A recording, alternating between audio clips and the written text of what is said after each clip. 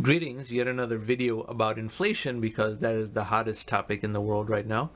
Now, one of the things that confuses people about inflation is this annual metric versus any time horizon longer or shorter than that. The headline media likes to scare people with headlines of US CPI rising 7.8% over the last year, with no recognition of what the annualized growth rate was for a longer period of time, which is more valid, but nowadays even for a shorter period of time, which is also indicative of moderating. The Federal Reserve said inflation was transitory. Now, when they are right, they are of course right only by accident, but that was in fact correct. Now, as longtime viewers of this channel know, my favorite inflation measurement is the Goldman Sachs Commodity Index because it is number one worldwide, number two, full of freely traded components such as oil, natural gas, gold, silver, etc. So it cannot be rigged. The entire narrative that inflation statistics are suppressed by the government is invalidated by those 2 points. The US is not the only country in the world, and commodities are freely traded, and therefore a bundle of commodities is the most valid index. And the third point, which is more sophisticated, is that commodity inflation is the more pernicious and damaging type of inflation. Service price inflation less so, because that's simultaneous with wage increases, so the picture there is relatively more unclear. But commodity prices rising versus falling is more directly correlated with whether things are going well for a consumer or not. So the Goldman Sachs Commodity Index has a 10-year compound annual growth rate of minus 0.29%. Minus 0.29%. Well below zero. This is in deflation and often is because that is what the technonomic medium of the world, the atom, requires, that more and more money be printed, yet commodity prices go further down. However, if you look at other time horizons, we can select those from the choices over here. On a one-year basis, it's up 7.62%. You can also take quarter to date and even month to date numbers, shorter term numbers, to see what the growth rate was on an annualized basis. Now, the Bureau of Labor Statistics website does not let us do that for the CPI, so let's go over there and examine this in more detail. So this is the BLS.gov website, and this is the CPI, and we see this every month in my Inflation Watch videos. But among the windows of inflation data that exist as selectable options in this website are 1 month horizons, as you can see over here, 2 month horizon, 3 month horizon, 6 month horizon, and 12 month horizon. Now, how do you calculate the annual growth rate from all of these, and does that reveal some worthwhile insight? Well, I've done that, so let's look at what the data says. Hide my face. So as you can see over here, these are the CPI readings over 1 month, 2 months, 3 months, 6 months, 1 year, 2 years, 3 years, 5 years, and 10 years. And this is the exponent level that you need to compound to create an annualized amount.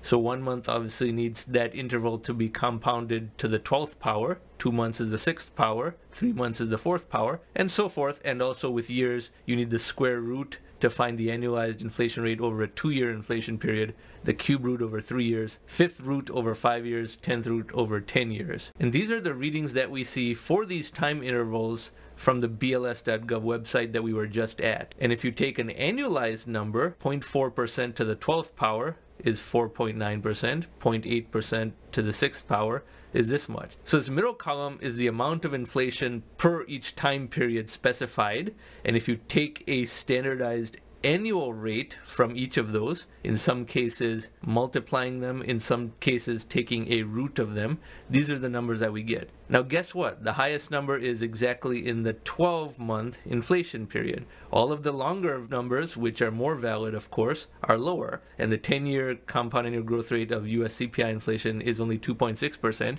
but even the 5-year is just 3.3%. All of the longer period intervals have a lower annualized inflation rate than the 1-year interval, but so do all of the shorter periods. If you take just the last 2 months and annualize that by taking that to the 6th power, or the last 3 months and annualize that by taking that to the 4th power, you also get much lower numbers. Therefore, if you were to crack a whip, let's say, and the elevated part of the whip that is progressing from the handle all the way to the end of the whip is considered the high point, then the 1-year mark is the high point, 7.8%.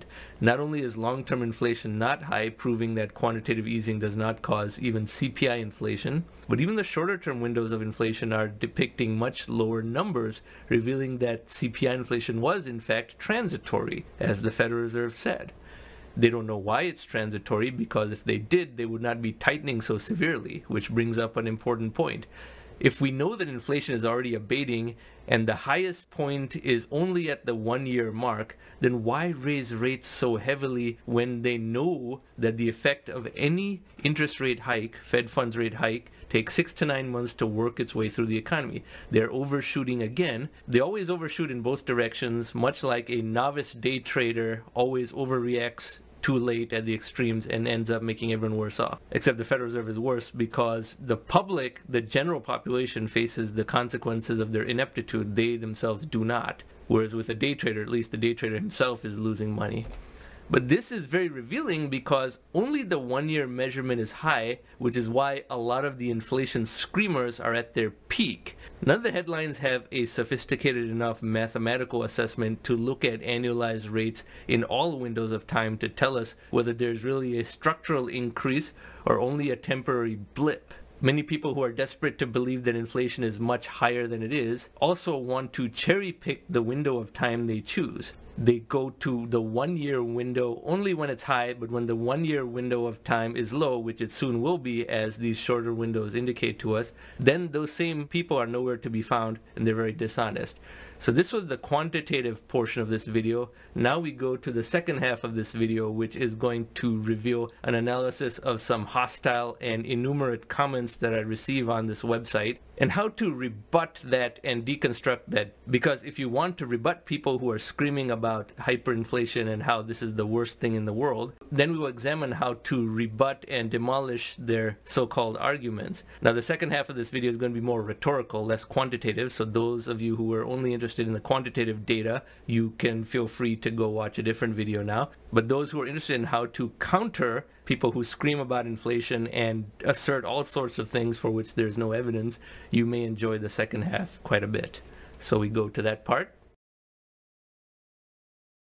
There's a very obnoxious commenter who shows up over here, and now that I'm featuring his comments in a video, he will probably delete them, but it is going to be immortalized through this video. That is commenter Trader Z, who is anonymous, of course. It's fine to be anonymous.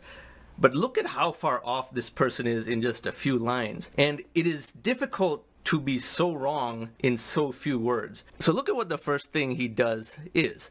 Now the tone of this channel is relatively professional, but he starts with profanities right away. Open your eyes. This guy has his head so far up, his pretentious and a vulgarity. He can't see prices on almost everything are up 10 to 20% or more this past year. Now this was a comment on exactly this type of video for May of 2022, where I show the same 3 metrics, including the 2 that are unriggable, the Goldman Sachs Commodity Index and the US Treasury Yield.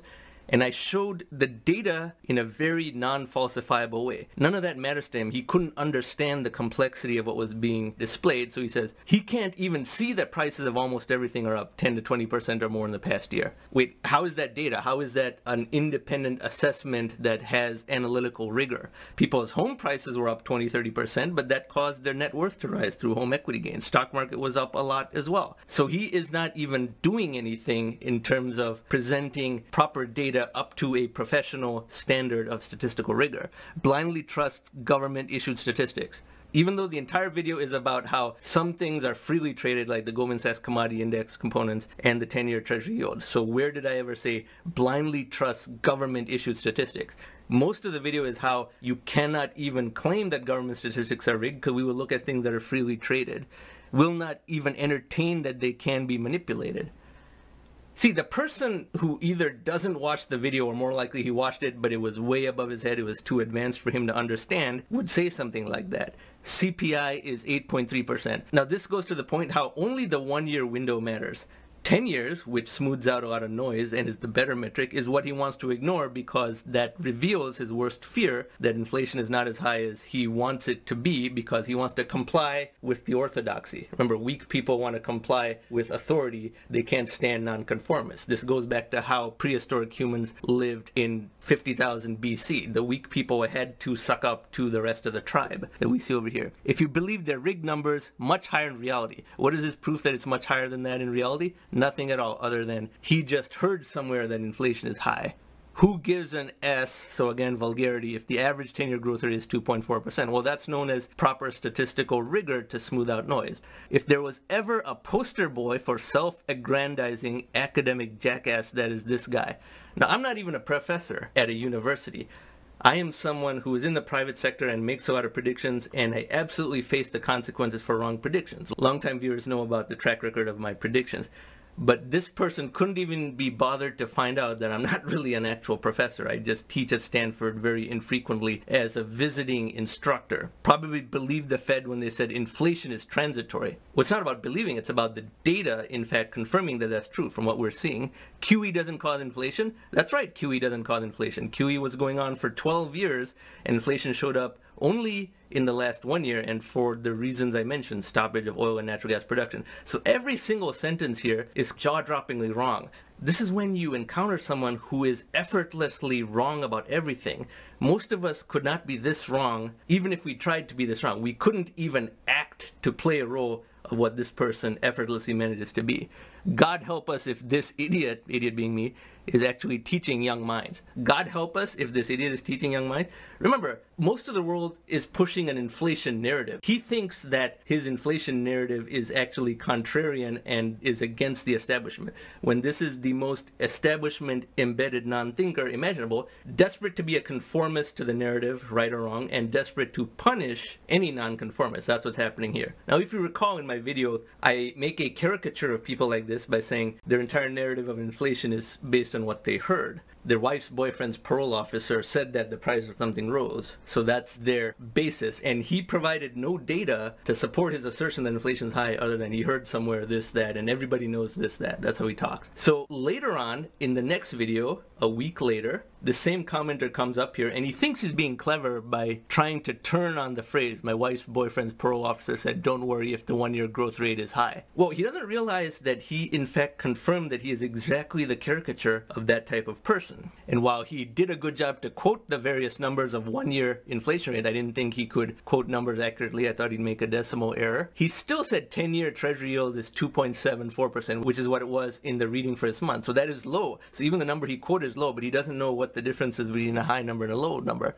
The 10-year average is so much better to look at, bro. Everyone else is just out of your league intellectually. Now see over here, my response is polite and I provide actual data and I say the CPI is not rigged. I see you're ignoring the Goldman Sachs Commodity Index and 10-year treasury yield, which trade freely. So my response, again, maintained the professional tone. He didn't respond because, again, he saw he was intellectually outclassed. So he went to the strategy that people like him tend to do, which is then wait for some time and then pretend that he didn't lose the prior argument and come back with more bluster unconnected to his first comment. But then we can see both comments over here. And now he goes into this whole thing, well, inflation is killing poor people and all that, but he's kind of saying that deflation would be good. And I have a video up here in the tile in the upper right hand corner that shows deflation would be much worse. So he's just reading something based on media that he has already decided he's going to agree with and then parrots that to say that we are all wrong, not just me but all of you who agree here are wrong and we don't know how to look at the data. Now to say that this person is innumerate and people like him are innumerate is actually the mildest thing I could say about him. It's possible to be innumerate and still polite, but he's very rude and vulgar as well because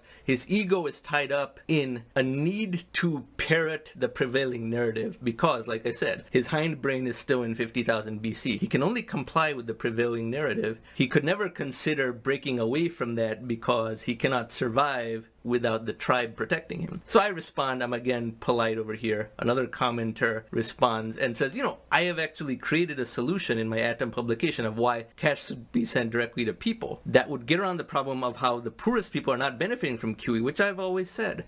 The poorest people do not have homes, so they don't get home equity gains. They do not have stocks, so they don't benefit from the stock market rising. All market forces are going towards cash directly to people. Now, you would think someone like this would be in favor of getting Federal Reserve cash because one of the reasons he's very bitter is he probably doesn't have any assets, and people like him tend to not accumulate assets, so they are not receiving benefits of quantitative easing, at least not directly. That's why cash should be sent directly to people, especially to help people at the very bottom of the ladder. But see, this is the prevailing narrative, and the only reason I go into this much detail about these types of comments is this is what a lot of people out there think. They are very innumerate, I use that word again, because they don't know how to look at the actual data. They have been convinced that QE has caused inflation. They have been convinced that inflation has been high for much longer than just 1 year. And it's not because of the stoppage of oil and natural gas production, but rather because of quantitative easing, even though the United States is only 25% of the world's quantitative easing. As I show everyone each month when we do to our monetary creation update. So this is an example of the type of comments around inflation that cause a tremendous amount of misinformation to be out there. And when he sees that I have taken apart his comments in a video, he will delete both of them, but they have been immortalized in this video. But this is how people who are far below the level necessary to discuss complex subjects not only feel qualified, but then say that I'm a professor, which I'm not, and that I'm a negative influence on young minds. They couldn't be bothered to find out that I'm not some tenured faculty. I'm actually a Silicon Valley tech startup person. But anyway, this is how a Dunning-Kruger syndrome manifests, and the inflation narrative is extremely attractive to Dunning-Kruger type people because it is a seductive way to feel knowledgeable about something and to find a lot of people who agree with that narrative, even though that is false. And in doing so, they miss opportunities to make money, which is quite easy in an environment where inflation has been high, such as real estate home equity gains, or even the gains in the stock market since 2019 while quantitative easing was going on. And that is why detailed quantitative analysis like this appeals to only a select group of people, such as most of you who are regular subscribers of this channel. Now, if you like this type of content, I encourage you to subscribe to this channel and hit the notification button. Thank you very much for watching.